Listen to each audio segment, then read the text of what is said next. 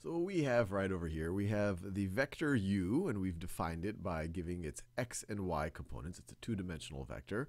And we have the vector w, and we've graphed them. The vector u, its x component is 2, its y component is -1. So if we put its initial point at the origin, the terminal point, or its head, will be at the point 2, -1, which is right over there. And for vector w, it's -5, 5. So its x component is -5. So if we start at the origin, we would move 5 to the left, and its y component is +5. So we would move 5 up then to get to the head of the vector, or to get to the terminal point. Now, given these two vectors, what we want to do is evaluate what 3 times the vector u plus 1/5 times the vector w is. And I encourage you to pause the video and give a go at it. Well, 3 and 1/5 are scalars. They are going to scale these vectors, and we're going to see that happen visually. So we're going to scale up vector u by 3. We're going to scale down vector w. We're going to multiply it by 1/5, and then we're going to add the resulting vectors. So let's do that. So when we scale vector u by 3, we could just view this as 3 times vector u, we know, is a vector 2, -1. And so that's going to be, we could write it this way. So let me write the 2, let me write the -1. That's going to be 3 times 2 for the new x component once we scale it up, and 3 times -1 for the new y component. And of course, that's going to be result in the vector 3 times 2. Our new x component is 6, and our new y component is going to be -3. And so let's plot that. So everything I've done just now is that part of the expression, So the vector 6, -3, if we started at the origin, we're going to move, so let's see, we're going to move 1, 2, 3, 4, 5, 6 in the x direction, and -3 in the y direction. So 1, 2, 3.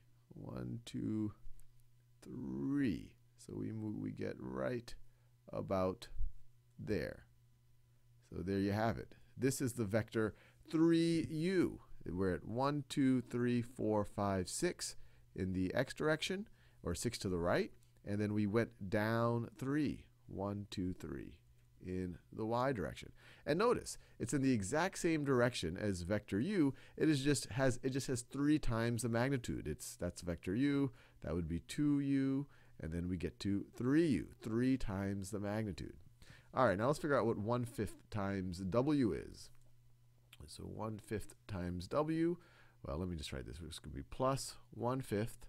W is the vector -5, 5. And so this is going to be plus, so it's going to be, let me write the components down. So it's going to be plus 1/5 times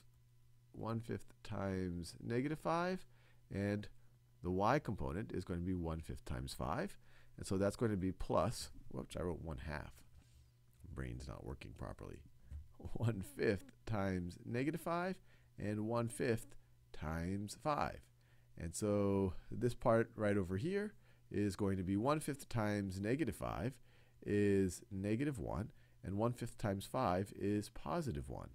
And so this new vector, 1/5 w, is going to be w scaled down. And so it's -1, 1. If we started at the origin, so -1, 1, we get right over there. And notice, it's going in the same direction as w. It's just 1/5. It's just 1/5 as long. And now we just want to add these two vectors. So if we add them by just looking at its components, the resulting vector, let me do this in a new color that I have not used yet. So the resulting vector, we're going to add the corresponding x components. So it's going to be 6 plus -1. 6 plus -1, and the resulting y component is going to be -3 plus 1. -3 plus 1. And so the resulting vector is going to be equal to 5, negative 2. And we could also see that visually. If we start with this blue vector, 3 times the vector u, and we were to add the green vector, 1/5 w, well, we were to add that, we would just start at the head of 3u. We would, when we are going to add negative 1 comma 1, so we're going to move 1 to the left and 1 up, we're going to get right over there. So let me see if I can draw that. So just doing a little head to tail method right over here. So the head of the first vector is going to be where the tail of the next vector starts that we're adding.